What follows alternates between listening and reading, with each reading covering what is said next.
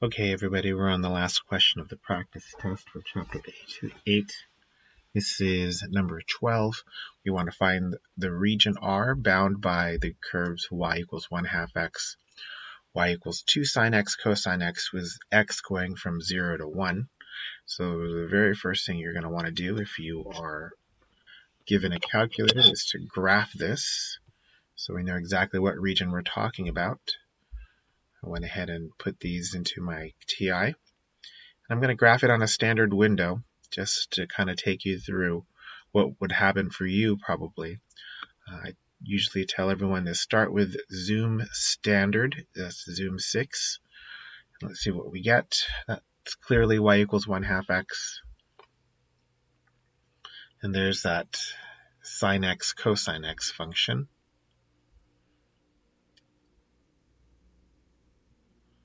Okay. Okay, so right now it's a good idea to figure out exactly what region we're talking about. And I'm going to push zoom box. It's probably one of the handiest features here. I know I only want my x's to go from 0 to 1. So if you notice, I'm backing up my cursor carefully. Negative 0.15 to comma negative 0.24. I'm going to push in enter. That's going to fix that bottom corner. And I'm going to go to x equals 1, just past x equals 1, really. That should be enough. Then I'm going to go ahead and give my window a little bit of height. So zoom box will allow me to set diagonal corners of the window that I want to zoom in on. So I want my calculator screen to zoom in just on that window, just on that box that I drew. Push enter and that should get it done. Y equals 1/2 x. And then here is that sine x cosine x.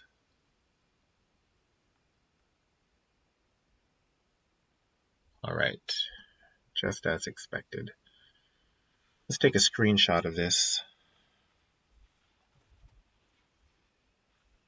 No, that's not it. No.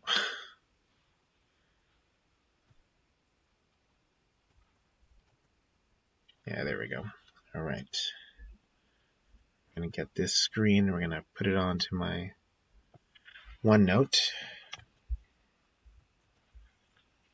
Paste that on here.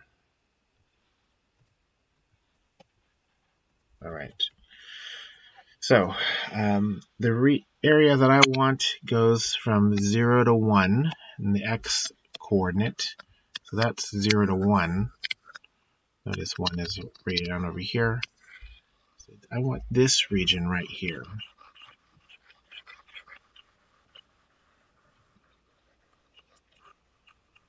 I know some of you are going to be driven crazy unless I color this in perfectly. I feel ya. All right, almost done.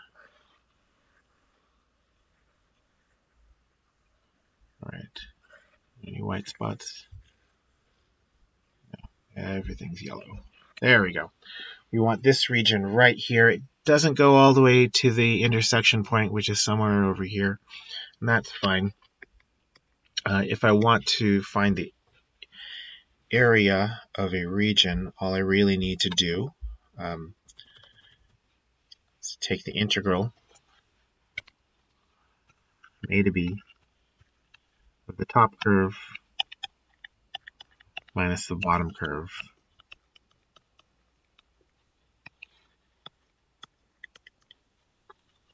And that'll get it done.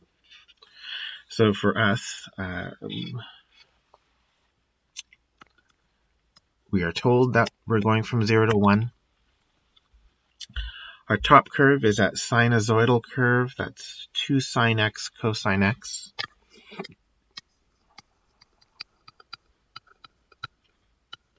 I can tell because it's the red curve, which is in y2, minus 1/2 x dx. That'll give me the area. get some more space down here. And we'll go back to the calculator and get this done. Okay. Integrate FNINT, going from 0 to 1. And let's see, I think I put sine, cosine, and y2. Yeah, I did. So throw y2 into the equation first.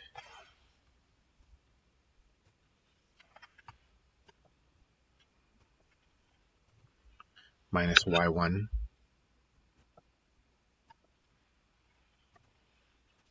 dx.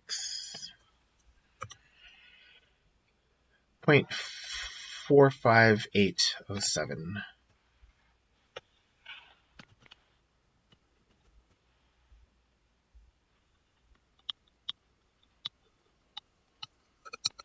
Okay. Maybe we're going to run a right area equals 0.4507. I know some people might get pretty sticky unless you say it's area, just to make the linkage between the calculation, the answer, and the concept. Okay. All right. Let's move on again. I know we're going to need a lot more room for letter B. All right. And let's get that area again. So now we're going to take this region and we're going to rotate it around the line y equals 1/2 x squared. Apologies if,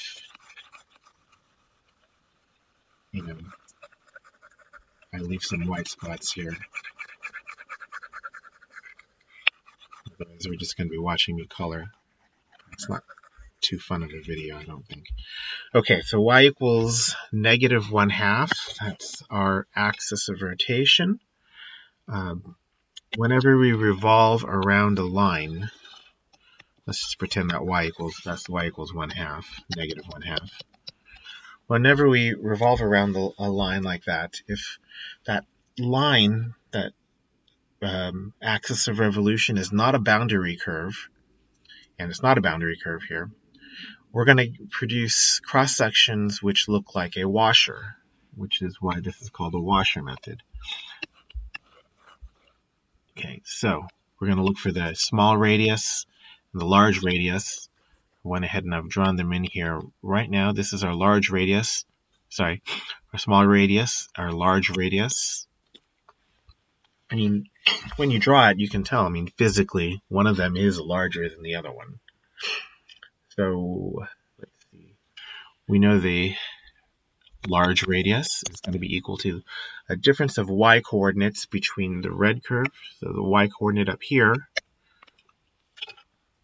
that y coordinate is 2 sine x cosine x, minus the y coordinate when we get to the bottom, down over here, the y coordinate is negative 1/2.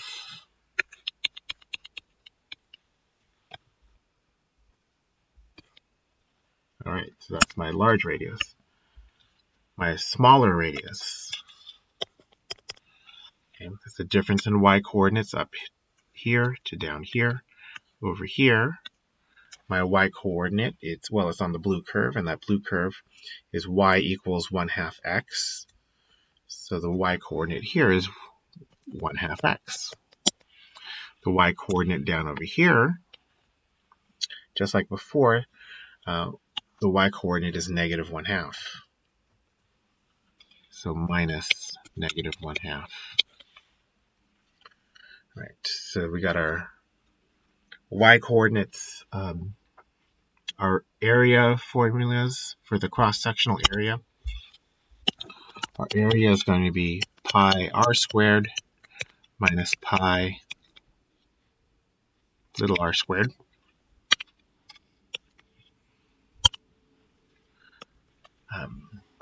Algebraically, if you want to factor that, that's pi big R squared minus little r squared. And I think that's what we're going to be doing here. So our area is pi. Big radius squared is 2 sine x cosine x plus 1/2 squared minus little radius 1/2 x plus 1/2 quantity squared. So that's my area formula. Now we're going to make the leap into calculus. So if I integrate an area formula, I get volume. Nicely, the problem says from 0 to 1. And pi 2 sine x cosine x plus 1/2 squared 1/2 x plus 1/2 squared dx. This is a calculator problem. Now I should probably link this with volume. This is a calculator problem, so you don't want to do too much algebra to simplify. I know your algebra skills, most of you, and the more you try to simplify something, the more likely you are to make a mistake. So, you know, you don't get any points for algebra. So let's go ahead and calculate this. We're going to integrate from 0 to 1.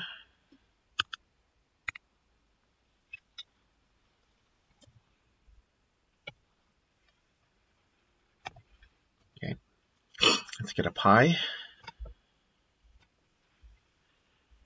All right, so let's see.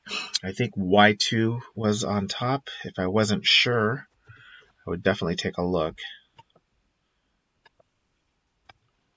y2 plus 1/2.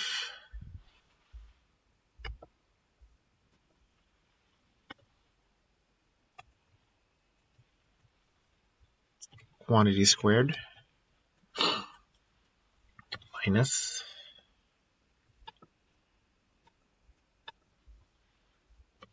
y1 plus a 1/2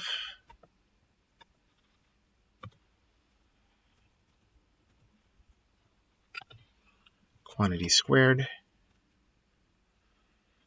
I'm going to close off that parenthesis and dx. Let's just make sure all the parentheses match up for one moment. So this one matches with this one. This one over here matches with this one here. Matchy, matchy, matchy, matchy. Everything looks pretty good. And I'll push enter. And I'll push enter. All right, 3.04.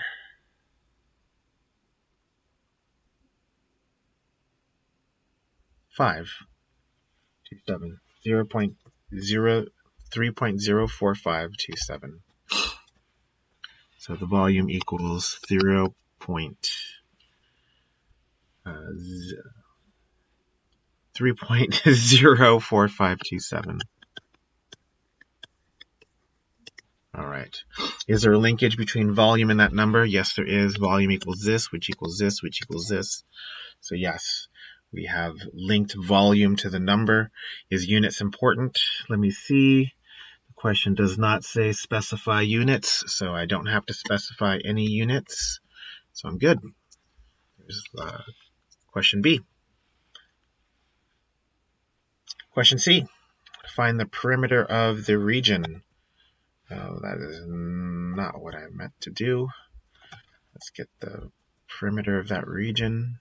Nope. Which one is it? Is it this one? Yeah, this one. Okay. Let's figure out a few things.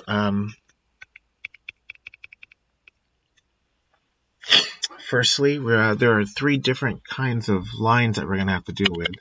The easiest one would be from here, from 0, 0 to whatever coordinate this is right here. All right, that is a straight line segment, so we'll call that length 1. It's a straight line segment, so rather than using calculus, it might be better if we just use the distance formula. So we've got x2 minus x1. The x-coordinate here, or we should just get the coordinates here. Well, the x-coordinate is definitely 1. It's on the curve y equals 1/2 x. So half of 1 is 1/2. So that coordinate is 1, 1/2. This coordinate over here is 0, 0. So we got 1 minus 0 squared plus 1/2 minus 0 squared. That is what? Root 1.25, I hope. So we'll deal with that later. But that gives me that first length. Length 2 is the distance from here to here. And that might be, some people might think that's the more difficult one to do. You could again use a distance formula, but really the y-coordinates or the x-coordinates are the same. So all I have to do is take a difference of the y-coordinates. That's just y2 minus y1. I put that in there. Okay, well, it's clear. The y-coordinate down here is 1/2. We just calculated that. What is the y-coordinate up here, though? Well, the y-coordinate up there is just the 2, what was that equation? 2 sine x cosine x, evaluated when x is 1/2. Let's get to our calculator and calculate that. That's y2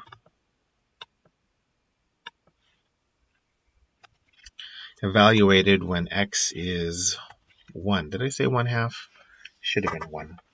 So when x equals 1, we get 0.90929.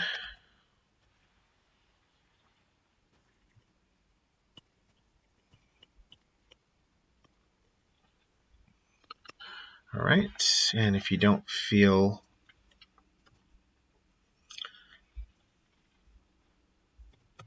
safe using your mental math, I can understand if it's a test, you're likely to do some funny things in your head. So that's 0.40929.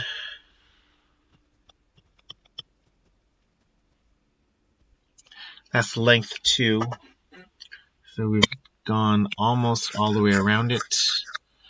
Length 3 is going to be from, I should write this down, 0.909.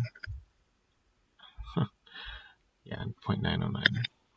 Length 3 is going to be from here to here. And this is the part of that requires calculus because we have a curved section. So we're going to have to use our concept of arc length. So L3, that's going to be the integral from a to b of root 1 plus y prime squared dx. Okay, that red curve has an equation of 2 sine x cosine x. So we'll need to take the derivative of that. This is a product. You can see it like that. So we're going to use the product rule. Y prime, the derivative of 2 sine is 2 cosine x.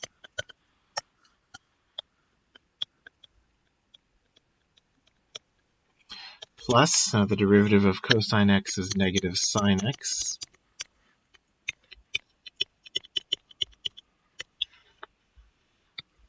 So y prime seems to be 2 cosine squared x minus 2 sine squared x. Now that sounds like there should be not a Pythagorean formula, but there should be some kind of trigonometric simplification here.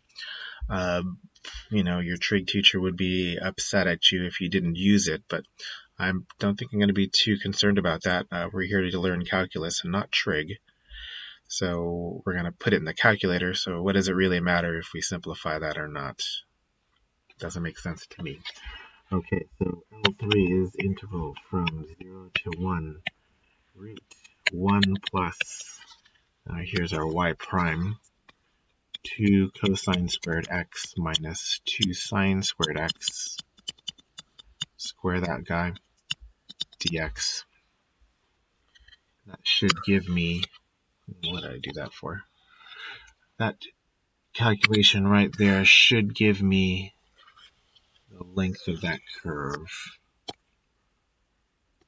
All right, so let's do this in our calculator. Integrate.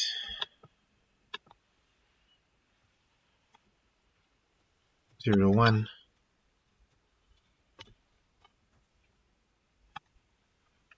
Square root 1 plus quantity 2 cosine x. Oh, I have to square that cosine x. I forgot about that, so I'm going to put the cosine x in parentheses. There's no real neat way on your calculator to do cosine squared x. Okay, plus 2. Again, we're going to square sine.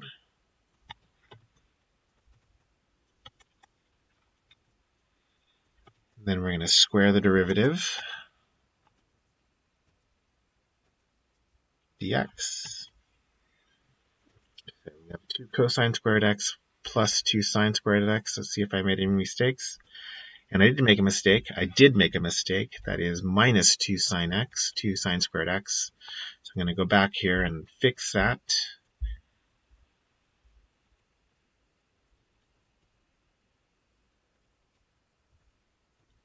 Change that to a minus sign. Push enter.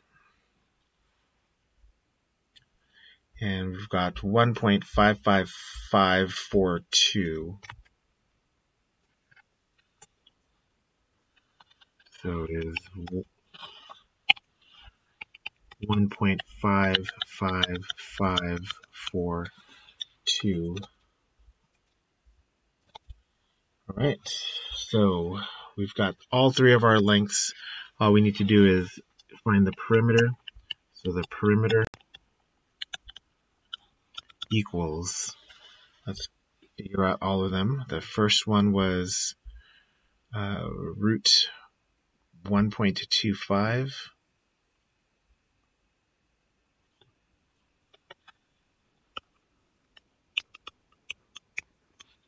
plus,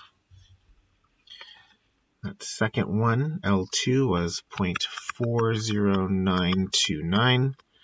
And that third one is at arc length, which is 1.55542.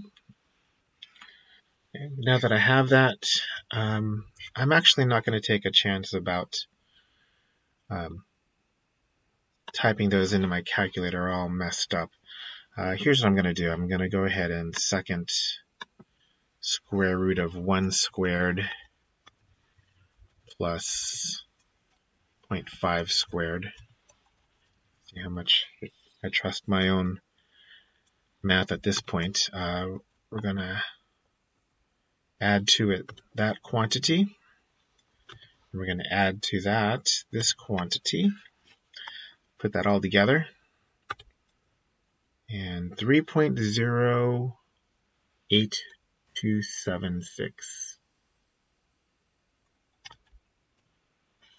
The perimeter equals 3.08276. Let's see. Let's make sure we have correct linkage. Do we have all of the lengths? Where did all those numbers come from? Yes, we do. Did we link perimeter to the number with an equal sign? Yes, we did. Perimeter equals this expression, which equals this number. So perimeter is equal to that number. Do I need to do units? Let's see. Find the perimeter of the region R. No mention of units, so I'm not obliged to put any in there. That's the end. Part C, the perimeter is 3.08276. And that concludes question 12. If that sounds like it could be a free response question, yeah, that does sound like it could be a free response question. There's a lot of parts to that. And yeah, there it is. Good luck.